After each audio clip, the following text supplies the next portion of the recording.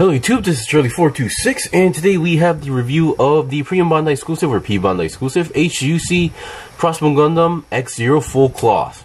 Now, some time ago, I actually did review the previous P-Bandai exclusive HGUC Crossbone Gundam X-0, and I did not expect them to actually make a full cloth version. Although, because at the time, I did read part of the manga of Crossbone Gundam Ghost, and I did see X-0, but yeah, at that point, I believe full cloth was not a thing at the time. But yeah, they actually did make a kit of this. It did arrive last night, so I started building it. Now, first of all, for the record, number one, I do not own the Build Fighters version, so there won't be any comparisons. Number two, the reason I didn't bring out the previous X-0 is that, number one, the build is exactly the same. The base build is exactly the same, although there are some extra parts attached to the base build. And number two, I could not actually find my kit, because keep in mind, I have more than like 200-300 kits inside my room, and I do not keep track of them, and I don't keep all of their boxes due to the limited space, so please do understand about that aspect. Alright, so this review is going to be somewhat simple because, or at least I won't be going over articulation that deeply, because yeah, you can always check those previous videos out. Alright, so let's talk about components. So first of all, what you get, of course, is obviously the mobile suit itself. And here are all the equipment. So I'm just going to say, of all the kits I've reviewed so far, the Crossbone Gundam series always had the most weapons. But among those, this one definitely takes the lead. Because basically, I am aware that the Build Fighters version also comes with a lot of equipment. But this one has even more equipment. The only thing that this thing is lacking is a few beam effect parts, like the shield, and then the beam knuckles that are attached to the arm. So other those, and then those ones, yeah, this thing has more actual physical weapons. And here are some leftover parts. So let's go over that as well. But before that, let's talk about stickers. Yes, this is kind of sticker heavy, but it really depends on how you look at it. So all these yellow ones are pretty much the vent or thruster parts on the full cloth. So yeah, and those could be colored pretty easily than you think. So I would usually color those parts, but I actually ran out of Gundam Gold Gundam marker as well, so I could not. So you take those away. These red parts are obvious for the full cloth area. These 4 gray parts are also for the full cloth area. These 2 black ones goes onto the knee. Now this black one, I believe, was the same case for the previous X-0, where they give you a black sticker just to cover up a color separated metallic red piece. They could have just gave us a black piece in this case, so I really did not understand it, but I really felt like it was also a waste to cover that metallic red, so I'll show you guys later. Now these are supposed to be going onto the skull area, eyes of the skull on the shoulders, but the stickers are just way too big for the eyes, so they want you to wrap around, but the eye, there's not much surface areas to do that, so I just did not apply those. We have these circle bits, which are pretty much where they go onto the Vulcans and the shoulders, and more vent areas. And these white sections are supposed to be the white parts of the V-fin. I just decided to color them with a Gundam white marker. This is a sticker for a weapon. And then you might have noticed there's 2 eyes, because for the Crossbone Gundam line, they can open their mouth. So they basically give you 2 face plates, one with the regular face, the other one with the open mouth. And so which is why they give you 2 eye stickers. Alright, that's it for the stickers. So here we have some leftover parts. Number one, this I believe these parts are pretty much from the original Build Fighters version. Now I can't really tell what the main difference is, because to me they look almost identical. So it was definitely a odd thing, but it could be very minimal stuff. So basically, what I've noticed is that in terms of shape-wise, you can see there's 1, 2, 3 vents here, and then there's one that goes up. But this one on the back, there's just 4 of these that are just, sorry about that. There are these 1, 2, 3, 4 just in a straight line. So I guess it's just like small different design changes as well. And then these ones that go onto the front, I assume they're also the same, a little bit different designs, because you can see this one also has, they kind of don't line up properly, while these ones do. So kind of a different change of pace. So that's that. And then here we have some white parts, which I assume is for the original kit. So that's that. And here are some parts I cut off. So number one, you actually use a different neck joint. Well, you don't use this. You actually get a much bigger piece for the full cloth area. So this one becomes a leftover piece. And let's see. Yeah, here we go. Here is the alternative face. Oops, I almost dropped it. So basically, this is for the other face. So this one is supposed to have like a opened up mouse. I'm not sure if you guys can see it because it's not really focusing properly. But yeah, it's the same face but with the open mouse. Now the mouse doesn't really show that well because technically the inside of the mouse should be like glowing yellow. So coloring that part is much difficult than you think. And now because of the full cloth area, you don't actually attach these to the shoulder parts, which is why you have these as leftover parts.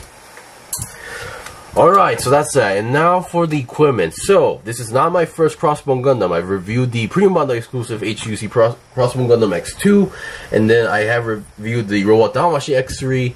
And then I have also reviewed the Premium Bandai exclusive RG Crossbone X2. And all of those share, each like Crossbone Gundam lineup, they at least share the same certain equipment. There are these common equipment that are basically always inside the Crossbone Gundam, and I've shown those multiple times, so we're going to get rid of those right off the bat to save time. So number one, we have these anchor arms. So once again, we've seen these before.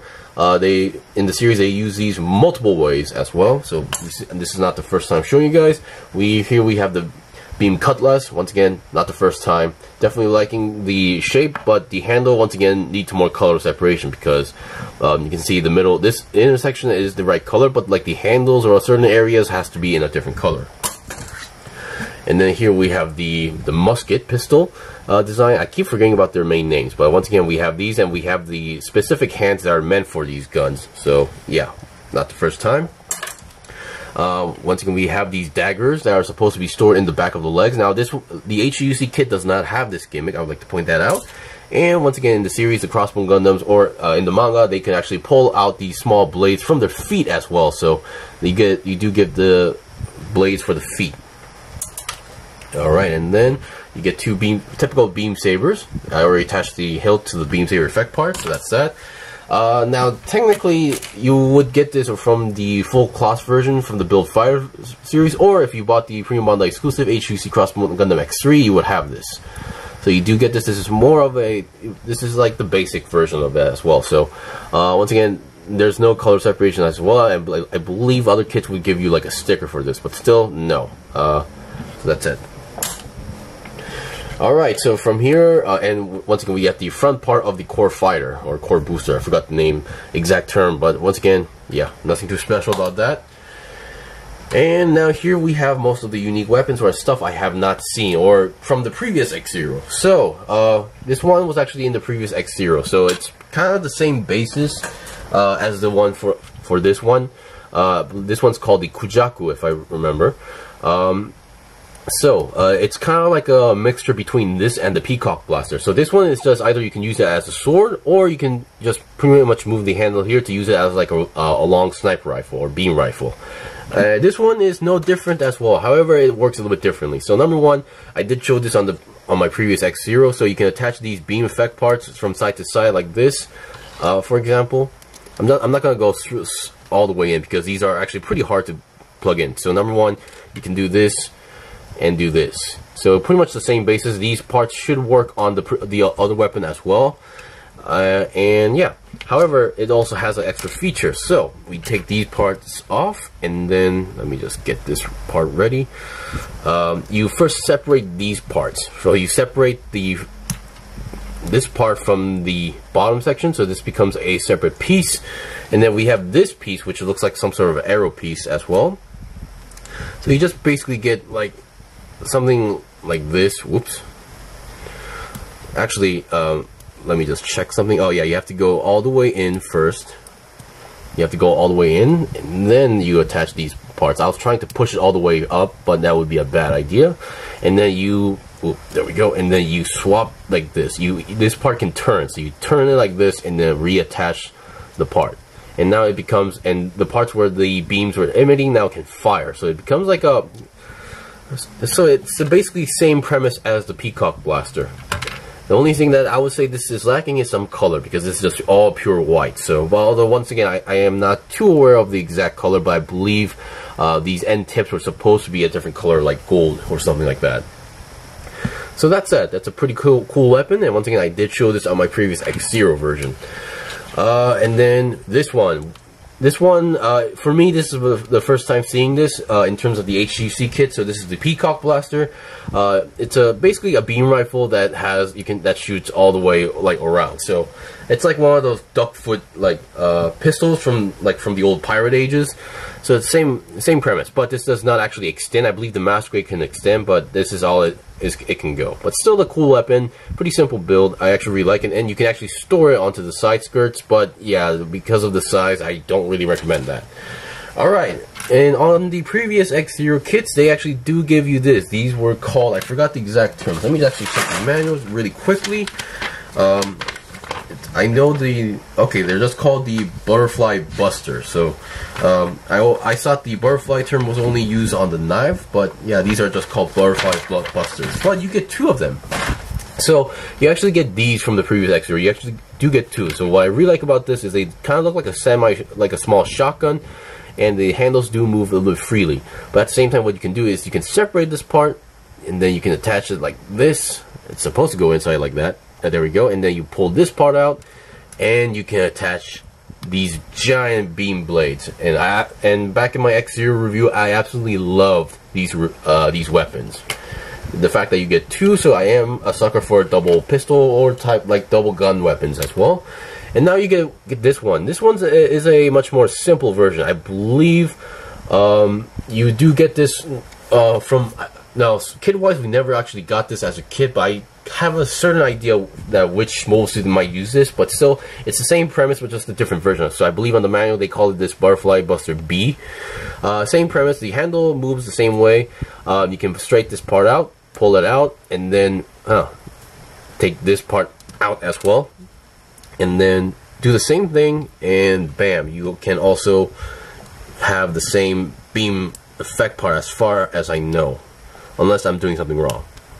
Yeah, there we go. So it has to be in a specific direction. So yeah, this actually does look pretty good. I mean, this one has a much more simple look, but this one actually has like this actual like curve, this line going on here, so which does give it a different vibe. So I am actually really surprised and happy for this one as well.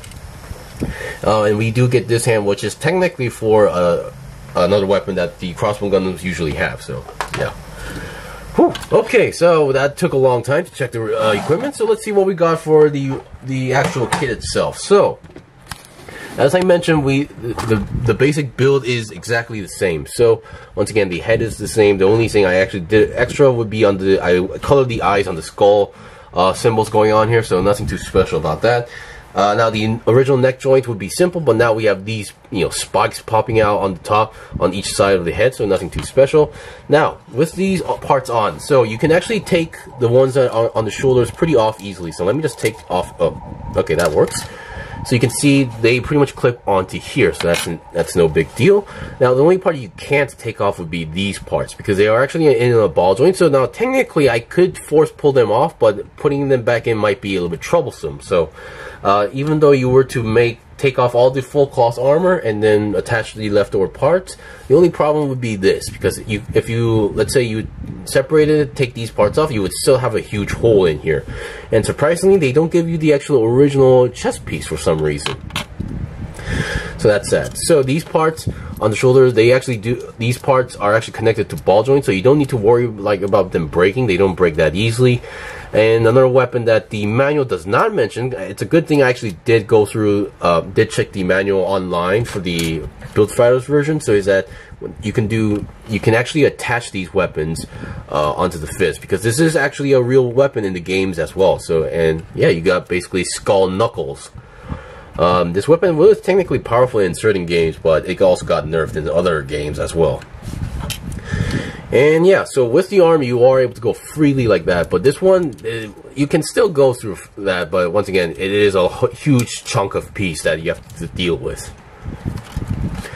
Alright, so that's pretty much it. The other stuff are exactly the same. The back is the same. The arms and legs are exactly the same.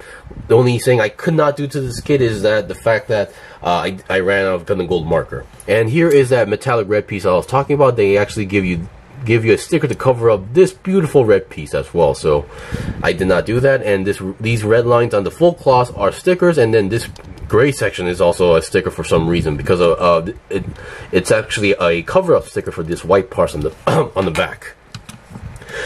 Alright, so I'll be right back with some equipment demonstrations. So don't expect me a lot because it's a lot. Okay, I'm back. So I'm pretty much going to be displaying this, or basically doing the demonstrations in the full cloth mode, because if you bought this here, there's a high chance you're going to be doing that. Number one, so in terms of equipment, on the left arm I give the Peacock Blaster, and then on the left arm I give the Kujaku, and actually with the beam effect parts on, and it becomes a very long weapon, just want to point that out. And actually on the side skirts I can actually attach the Murasame Blaster, or Murasame Blade, so that I usually like to call it the blade of the Crossbone Gundam X3, but that's the original name. And just for the sake of storing other weapons, I also gave it the beam Zamber, I believe that's what it's originally called, onto the other side skirt as well. So with all these equipment, you can technically pack a lot of equipment onto this guy. Of course, at that point, moving certain areas of the kit might become a little bit tricky because they do take up a lot of space. Alright, so that's pretty much it for the first demonstration. I'll be right back with a different combination, and I'll end the review there. Okay, I'm back. So here is the final part of the review. Now, technically, you can do much more than me. There's just a lot of combinations of equipment you can attach to this thing, but I'm pretty much just showing you guys what you can do with the new stuff that you usually wouldn't see in regular kits in terms of equipment. So, number one, I've noticed one thing about these butterfly blasters, that their handles are kind of in an angles, which is why it does make it a little bit tricky to make them, point straight, but it still works. And I actually stored in the Peacock Blaster and the Kujaku onto the side skirts, and they work pretty well. This one pretty much was going to be the same as the Murasame Blaster, but the peg was on the other side, so I put it on this side this time. And the Peacock Blaster, yeah, I thought it would be much more difficult or painful to store it in, but it works pretty well. Now, covering up the front arms and then trying to make it look like he's firing between his cape is his full claws, and to give it that cape look is a little bit more difficult than I thought, but at the right angle they look very good. And once again, on the other hand, I give it the Butterfly Buster B version in the beam saber mode. So yeah, definitely loving that weapon still. And that's pretty much it for the review. So once again, if you're a big fan of the Crossbone Gundam, or if you want to complete your Crossbone Gundam HGUC lineup, you definitely need to get this one as well. And this one gives you the most equipment that I've seen so far in any other kit. So to some people who likes to modify or customize, this might be a really good choice to get as well. Anyway, thanks for watching the review. This was the review of the P-Bandai exclusive HGUC Crossbone Gundam X-0 full class. If you guys got any questions or requests, comment below. I still have more stuff to buy and build and make reviews out, so please stay tuned. Until then, see you guys next time.